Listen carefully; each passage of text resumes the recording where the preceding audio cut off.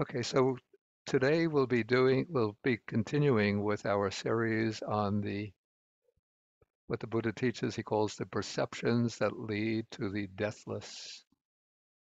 And so today, the last time we did the perception of impermanence, the anicca-saññā, and today we'll be doing the anatta-saññā.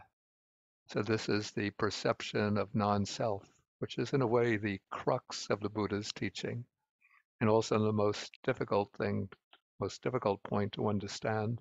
And I'm not going to give a kind of formal lecture on anatta, trying to explain it in detail, but basically the point of the teaching of anatta is to remove, to obliterate the sense of selfhood, of I-ness that stamps itself or that we superimpose upon our experience. So what the Buddha teaches is that experience is a kind of, I call it an integrally unified process involving a multiplicity of factors functioning together in unison. And these are categorized into various ways, most commonly into the five aggregates.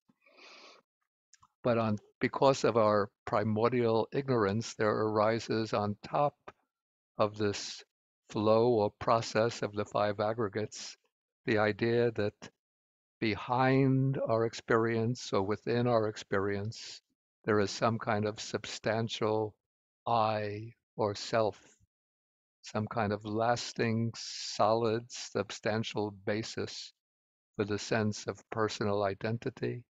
And that sense of self becomes the driving force behind our grasping and clinging, craving, and so on. And so the thrust of the Buddha's practice of insight is to see into the non-self nature of phenomena, whether by way of the sense bases or the five aggregates. And this selfless nature of experience is really, it's the meaning of what is called emptiness, that phenomena are empty of any kind of self, of any truly existent I, of anything that can be claimed as being I or mine. And then I compiled a few texts just to give us some idea of the teaching of anatta. I just did this quickly this morning, actually.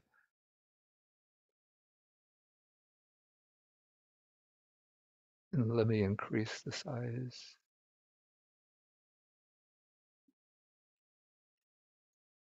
Okay, so continuing, we were using the Girimananda Sutta for our understanding of these perceptions. And so here the Buddha raises the question, what is the perception of non-self?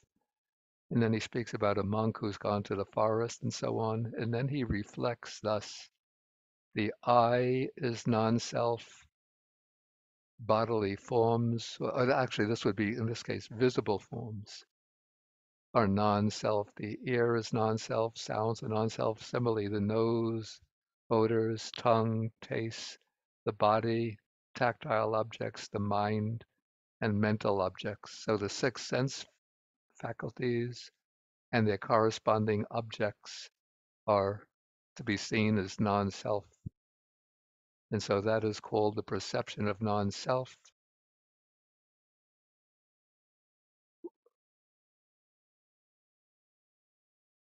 But that also applies to the five aggregates. So some other sutta says bodily form is non-self, feeling is non-self, perception is non-self, the volitional activities are non-self, consciousness is non-self. And the usual way of establishing the truth or the reality of non-self is on the basis of the other two characteristics. So we begin with impermanence, so physical form or the body is impermanent. What is impermanent is in some way connected with suffering. Not that it's suffering in itself, but it's bound up with suffering. And so what is impermanent, suffering, and subject to change should not be regarded as this is mine, this I am, this is myself. So this is in regard to the first aggregate, and then the same applies to the aggregate of feeling, perception, the volitional activities, and consciousness. So all the five aggregates are impermanent, bound up with suffering, and so they should not be regarded as mine. This is what I am. This is myself. And thus all bodily form, feeling, and so forth, everything should be regarded as this is not mine. This I am not. This is not myself. Yeah, I think I'll come back to the emptiness one a little later. Okay, then the Buddha says like this is the contemplation, the kind of knowledge that leads to abandoning the asavas, the taints, to uprooting the taints, to abandoning the underlying tendencies to greed, aversion, and ignorance, for uprooting the underlying tendencies to greed, aversion, ignorance. So what is it? When one knows and sees the I is non-self, when one knows and sees visible forms as non-self, and so with the other sense faculties and their objects.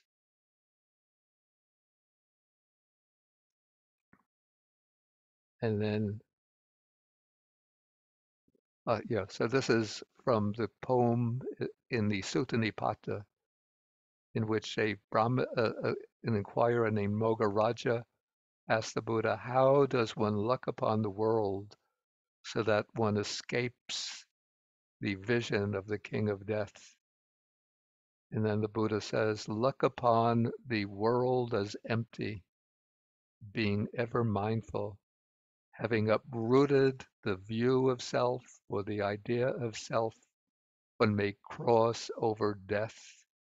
The king of death does not see one who looks upon the world in that way as being empty. And then we have the sutta where Ananda comes to the Buddha and says that you say that the world is empty, the world is empty. What is the reason why you say that the world is empty?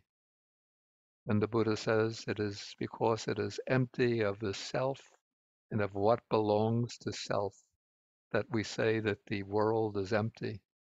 And what is empty of self and what belongs to self? The I is empty of self and of what belongs to self. Visible forms are empty. Eye consciousness is empty. Eye contact is empty. Whatever feeling arises is empty, whether pleasant, painful, or neutral. So all the sense faculties, their objects, the corresponding types of consciousness, and so on, all of that is empty of a self and of what belongs to self. So it's because on this basis that is said that the world is empty, empty of a self and of anything that belongs to a self that can be taken as being truly mine. Okay, so that's like a a 5 minute or 7 minute overview of the teaching of non-self. But we want to put this into practice. We're going to start with the walking meditation. And so I'm going to break the walking meditation into two phases, each of about 10 minutes, we'll say 12 minutes. The first phase, this is what you do. You start off from on your walking path, in your room or hallway. So you take your starting position, but now we practice a little different from the way we usually do. First, you note the intention to take the right step, and then you take the right step, mindful of the right step. Then you pause for a split second, and you note the intention to take the left step, and then mindfully you take the left step. Then again, you pause for a split second, then you note the intention to take the right step, and then mindfully you take the right step. And in this way you proceed with the two phases, intention to take the step and then mindfully taking the step. You don't have to break the step into stages, but just those two phases, the intention to take the step and the body taking the step. And then you walk this way till you get to the end of your walkway, whether it's 10 steps, 12 steps, whatever.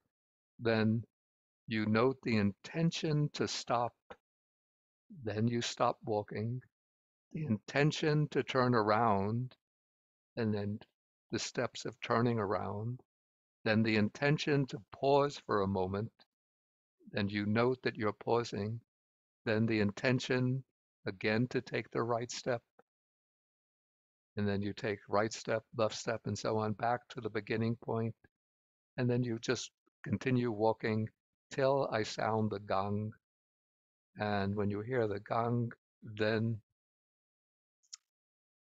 you go back to your seats, and then I'll explain the next phase in the walking meditation. Okay, so let's go, and it'll be about 12 minutes. May I ask a question, Bhante? Oh, please, yeah. But only a purely practical question, not theoretical questions. Yes. So when you're putting when I'm putting the right foot down, my left foot automatically lifts up.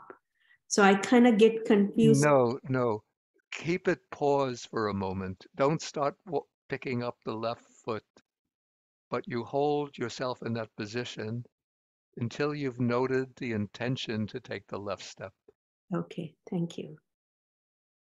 Yeah, if there's any other practical question about the method, you could ask. Okay, so then we'll proceed. Let me pause the recording.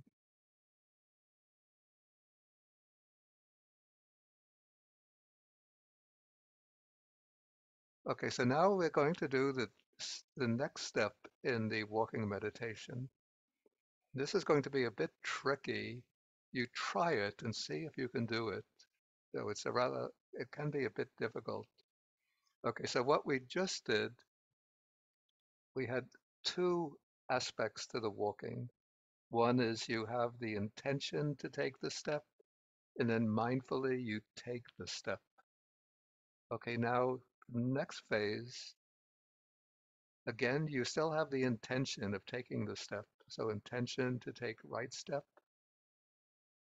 You mindfully take the right step, but in taking the right step, try to differentiate, to distinguish the body which is taking the step, that's the rupa, the bodily form, and the knowing of the body taking the step. So you have these two things going on simultaneously. The body itself is taking the step, and the mind is knowing that the body is taking the step. So that's the right step. Then the left step, you're standing still just for that split second. You have the intention to take the left step. Then you're taking the left step. And in the left step, you're aware of the body taking the step and the knowing going on that you are taking the left step. It might not be exactly simultaneously because the mind is sort of alternating quickly between the actual body step, taking the step, and the knowing of the step. But it can be like almost simultaneously. A little bit like an electric current, where the current alternates very quickly between one pole and the other pole, but it occurs so quickly it gives the impression of a continuous light. Bhante, is that like a 3-step process where you have the intention, knowing the form is moving? Yeah. Right? And then seeing it through the mind's eye? Exactly. Is it something like that? Okay. Exactly. Thank you. Bhante, quick question regarding the second step. Yeah. You're saying the second step, so that with knowing the step, that's the third, but the second is the body taking the step. Yeah. The body taking the step can neither envision only the foot taking the step instead of the body. Well, it's the body is part of the foot is part of the body. So what you're attending to is the whole body taking the step. Sometimes maybe the mind will focus, but you shouldn't just focus exclusively on the foot itself, but just you focus on the whole body, especially the leg taking the step. Okay, that's kind of hard. Thinking of the foot taking the step is easier, but the whole body taking the step is kind of hard. Wait, say again? I mean, thinking of the foot taking the step is easy, but the body taking the step, meaning Well, whatever you find easier to do, you do. Oh. But what and maybe when I say 3 steps, it's a little misleading. There's really 2 steps. One is the volition, or the intention to take the step. Then the intention to take the right step. Okay, then you're taking the right step. Well, while taking the right step, what you can do is distinguish, you differentiate the bodily form, which is walking, taking the step, and the mind knowing that you're taking the step. Okay, got you. Thank you, Bhante. that? Basically, it's a bodily form taking the step. Yeah. Yeah. Okay, I got you. Thank you. Yeah. It's the body takes the step, but the mind is knowing that you're taking the step. Okay, got you. If Thank you find it difficult, don't worry about it. Just try your best. If it's too difficult, then you can just go back to the earlier method of intention taking the step. Intention taking the step. Bhante, can I ask a quick question? Yeah, please. This is David. So after I form the intention to walk, then the default brain mode takes over, and it's I don't see any intentionality in terms of the next step. Because my brain is operating on automatic at that point. I mean, I can feel the lifting, the moving. I can feel the intention to stop, but in between time, it's like driving a car when suddenly you're there. Yeah. Don't try to notice intention while you're actually in the process of taking the step. Okay. So is it best just to stop, and notice the intention and then take the step? Yeah, that's what I said. Yeah. Okay. You're in the pause mode.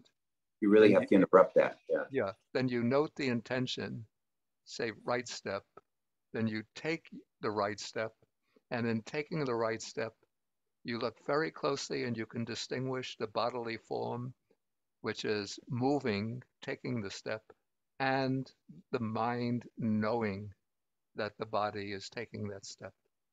Got it. Thank you, Bhante. Okay, so let's try this. Maybe we'll try about 10 minutes. Then we'll go back to the sitting position. Yeah, and maybe I should explain what's going on here sort of at the theoretical level. We're sort of breaking the act of walking down into aggregates, seeing it in terms of the aggregate. So the bodily form, or the body which is taking the step, is, of course, the aggregate of rupa, of bodily form. The intention to take the step belongs to the sankhara khandha, the aggregate of volitional activities, since that's the intention is a volition. And then the knowing of the step involves, let's say, the mutual functioning of the saññā khandha, the aggregate of perception, and the vijñāna khandha, the aggregate of consciousness. We don't have to try to distinguish perception and consciousness at this point, but just take them together as the mind knowing, the activity of knowing. So we have bodily form, volition, and knowing. Okay, so let us do the walk for about 10 minutes, then I'll sound the gong.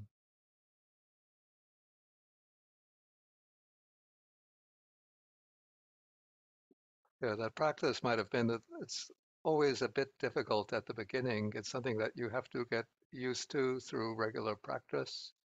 And I have to say, usually I can only do that practice when I'm in the retreat mode, continuing after several days.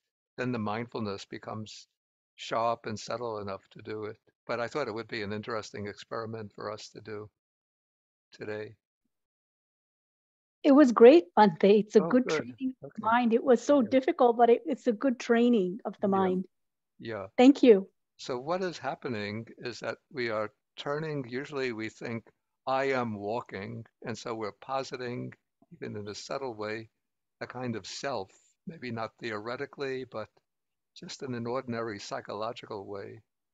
We have a sense of like there's a self that's doing the walking. But now when we slow down and do it in this very mindful way, with this analysis, we see that the act of walking involves the volition, the intention to take the step. So that's a factor from the aggregate of volitional activities. Then there's the rupa, the bodily form, which is the body doing the walking.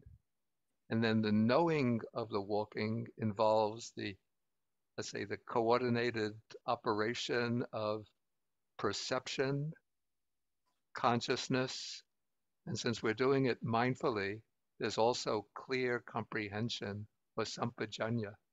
So all of those factors are working together.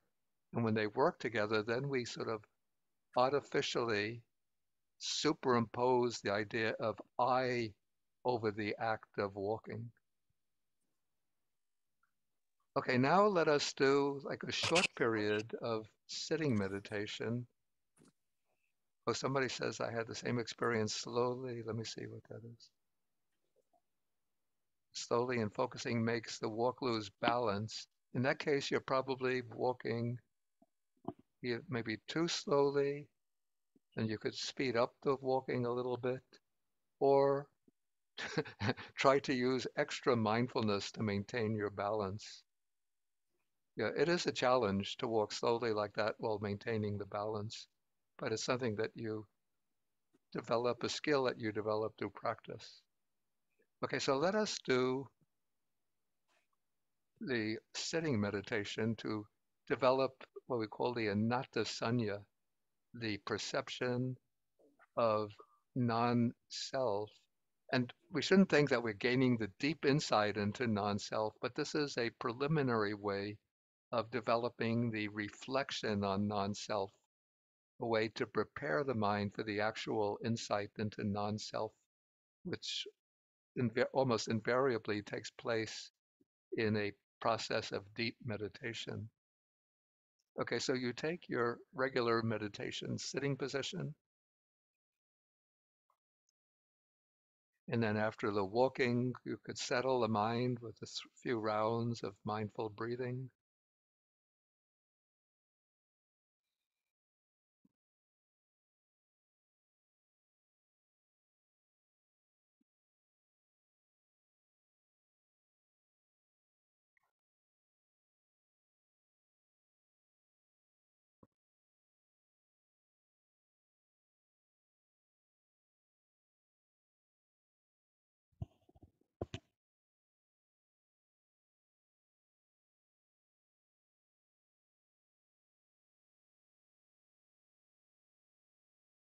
Okay, first we're going to do the perception of non-self in regard to the sense modalities.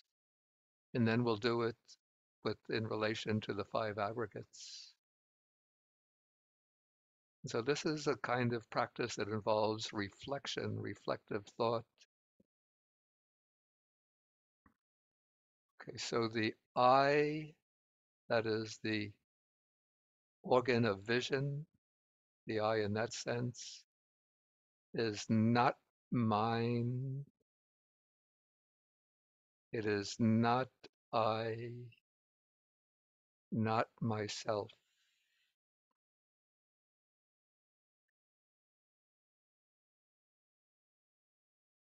Visible objects are not mine. not I, not myself.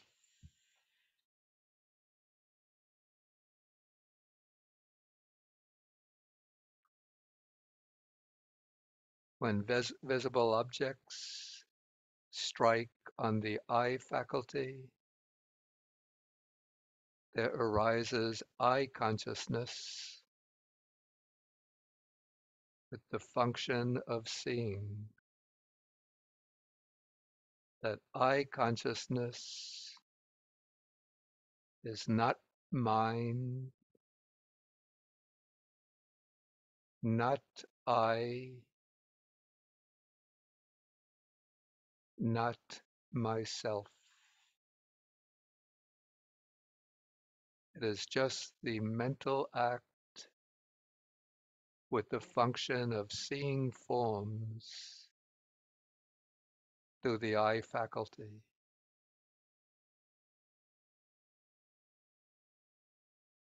So all of them together, the I faculty, visible forms, I consciousness, are not mine, not an I, not myself.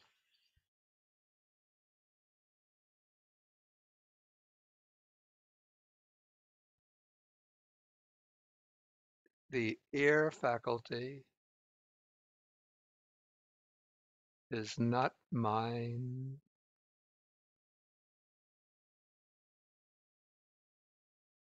not I,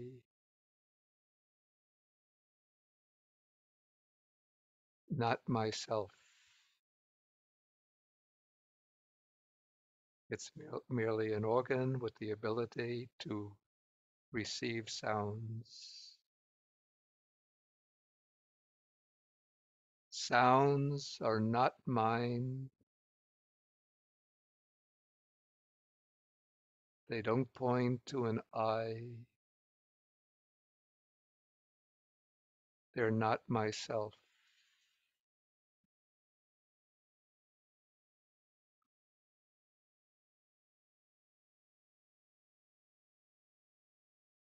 When sounds strike on the ear faculty,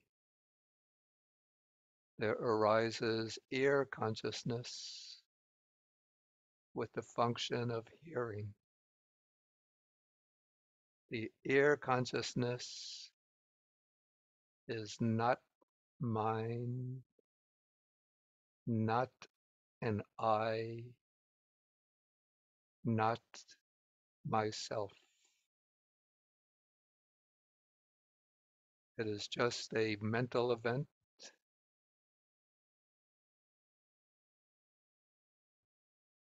with the function of hearing sounds.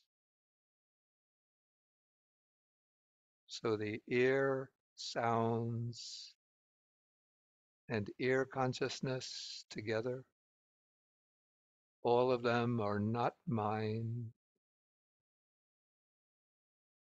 not I, not an I, not myself.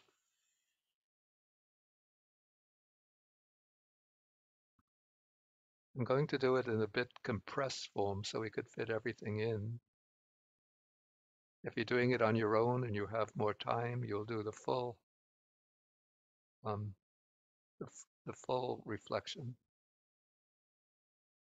So the nose is not mine, not I, not myself. Tongue is not mine, not I, not myself.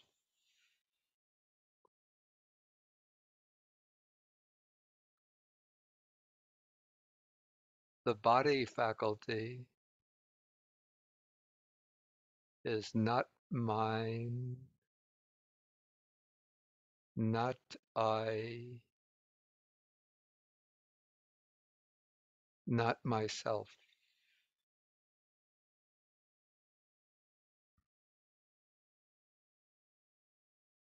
The mind faculty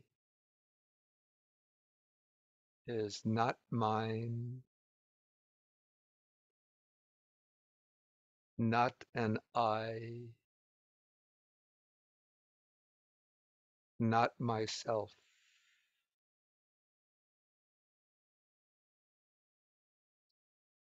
Mental objects, ideas, perceptions, concepts, thought formations, and so on,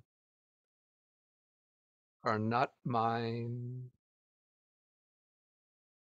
not I, not myself.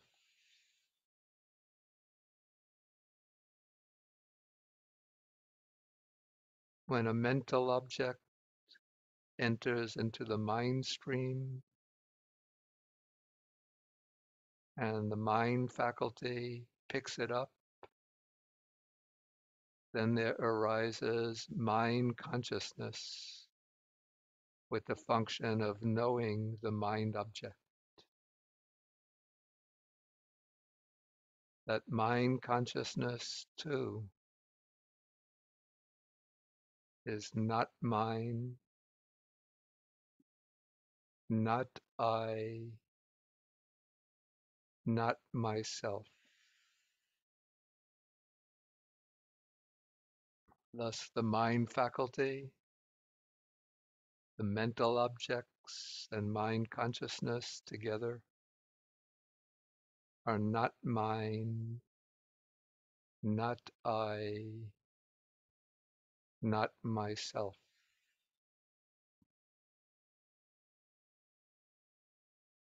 So, taking them collectively, the 6 sense faculties, eye, ear, nose, tongue, body, and mind,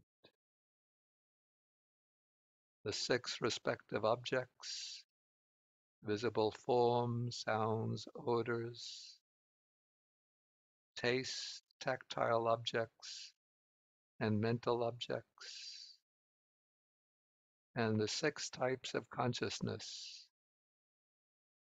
Consciousness through the eye, through the ear, through the nose, through the tongue, through the body, through the mind organ. All of these together are not mine, not I, not myself.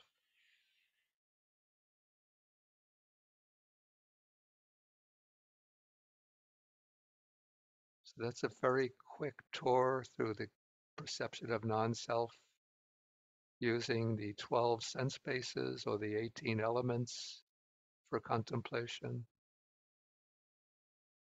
Then we could do it through the 5 aggregates. If you're doing it on your own, you'll choose one or the other, either the sense bases or the aggregates. Usually we don't do together because it's becomes too complicated. But let's just go through the aggregates. Okay, so first we take the aggregate of bodily form, physical form, this body. This body is not mine, not I, not myself. And you can do some reflections to sort of substantiate that this body is formed through the union of sperm and egg from father and mother. It's sort of governed by the genetic code going back probably billions of years to the origin of life on Earth. The body is sustained by food, water, and air. So utterly dependent on supporting conditions. So the body is not mine, not I, not myself. And feeling the felt tone of experience, the sensations, bodily sensations, pleasant, painful, neutral, are not mine, not I, not myself.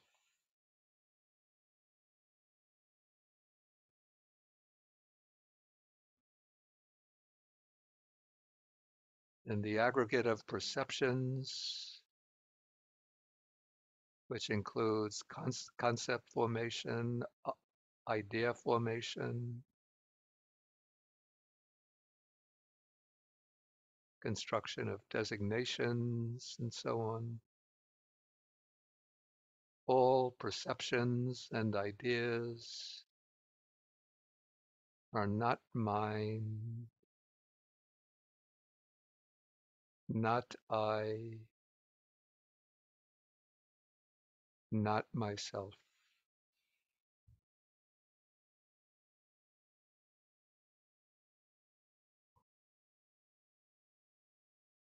Then we take the aggregate of volitional activities, our intentions, plans, aims, purposes, various actions.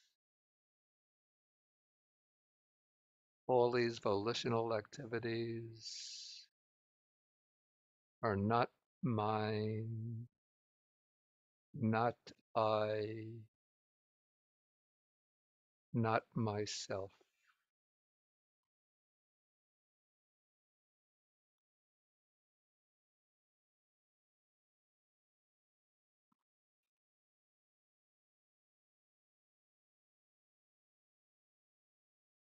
And then we take the subtlest aggregate, the aggregate of consciousness, the bare awareness that arises based on the faculties of eye, ear, nose, tongue, body, and the mind organ. So this consciousness is not mine, not I, not myself.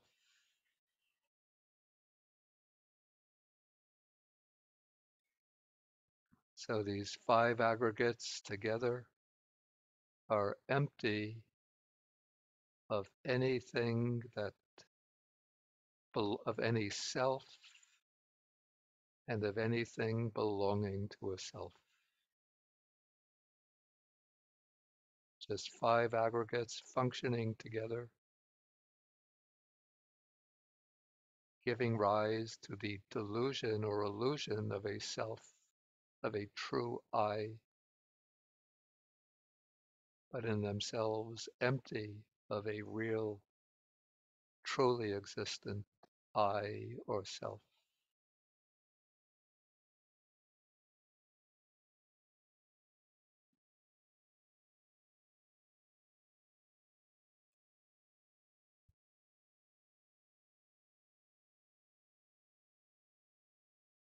Okay, you could just dwell for a minute or two if a sense of sort of the emptiness of the five aggregates arises. Just settle into that for a minute or two.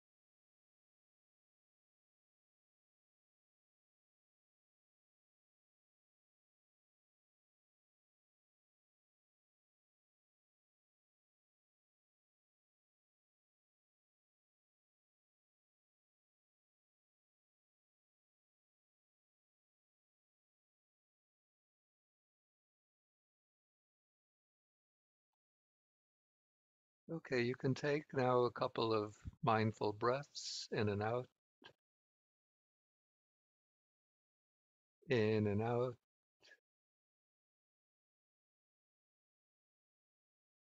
Okay, and then you can open your eyes. I should say, open the eyes.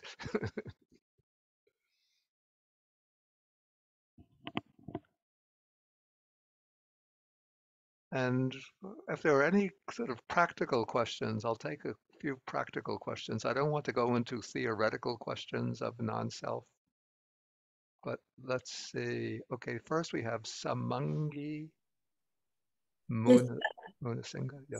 it's me. Thank you. So when you were talking about not mine, not I, not myself, Yeah. all the physical things, eye, nose, ear, I can follow that. But when you say mind is not mine, Yeah. I have a hard time differentiating between the mind and consciousness, because when I say mine, not mine, what exactly is that mine that I'm saying not to? Yeah, this is I always have to say that this is a little bit problematic, but it seems that Buddhism posits a kind of faculty of, let's say, of thinking, of entertaining ideas, concepts, and so on, and the knowing of those ideas, concepts, and so on. So that which does the thinking of the ideas is the mind faculty, and the knowing of those ideas, concepts, and so on is the mind consciousness. Yeah, it's really difficult to distinguish them, but I think we just have to make a kind of theoretical distinction. Though in actual practice, it takes a lot of um, attention or mindfulness to be able to distinguish between the two. Would it help if I say what I used to think some years ago, I don't think now, so it cannot be me. It cannot be what? It cannot be myself, because what I used to think, say 10 years ago, is not the same as I think now, so that thinking cannot be mine. In some Yeah, way, taking impermanence into yeah, it. that's a good way. There are many sort of approaches that you could take to sort of undermine or weaken that sense of self. Okay, thank you. Okay, Mariam. Thank you, Bhante. I wanted to see if I'm thinking is correct or not with regard to the mind and the brain, basically. As you The were mind talking and the about what? brain. Yeah, go on. So as you were describing, like the consciousness of the eyes and the nose, the faculty of the nose, the job is to smell. The faculty of the ears is to hear things. And I've always had a problem with the brain. And when you said mind, I kind of felt like, wait a minute, can I think of the faculty of the brain is the mind? Yeah, actually, technically in the Buddhist system, what we call the mind faculty is not identified with the brain. In fact, I have to say the Buddhist texts don't recognize the function of the brain. Of course, they acknowledge the existence of the brain, but the actual functioning of the brain in relation to knowing and consciousness, I think, was only discovered in Europe in the 18th century. So the Buddhist texts don't show an awareness of the function of the brain. Okay. So they don't identify, but they speak about something called the heart base as the physical organ, which is the base of consciousness. But when we're doing the contemplation of non-self, we don't bring in the heart base. Okay, so what I was thinking, I should just put it aside. I shouldn't think about the brain of anything related to this. Yeah, for now, don't. Okay, thank you. Okay, Samantha. Thank you, Bhante.